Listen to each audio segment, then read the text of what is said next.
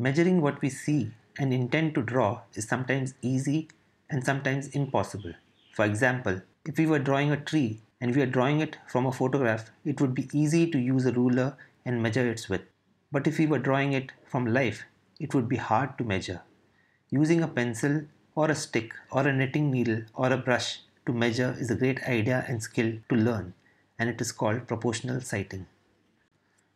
When measuring, you should sit or stand in one position and should not change it, or else the measurements would be wrong. You hold your drawing tool with your arm extended and your elbow locked. You look at the subject, the tree in this case, with your pencil in your line of sight with one eye closed. Your head is tipped or tilted towards the shoulder of the arm holding the measuring tool, in this case the pencil.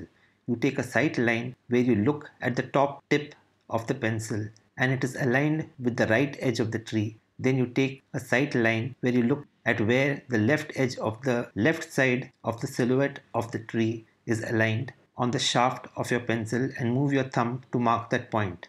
Now you have a measurement of the width of the tree.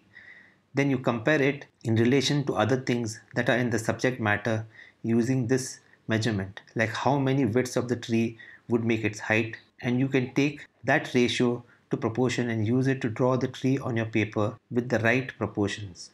You can use this unit of measurement to determine other landmarks or places in the drawing. For example, you are drawing a human figure and you use the proportional sighting method and get the unit of measurement by measuring the head. Now using that, you can determine how tall the figure is and other relationships in the drawing.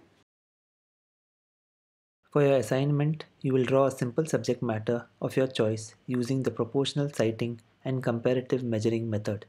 You will draw one drawing every day. If you have got any value from this video, please give it a like and consider subscribing for more.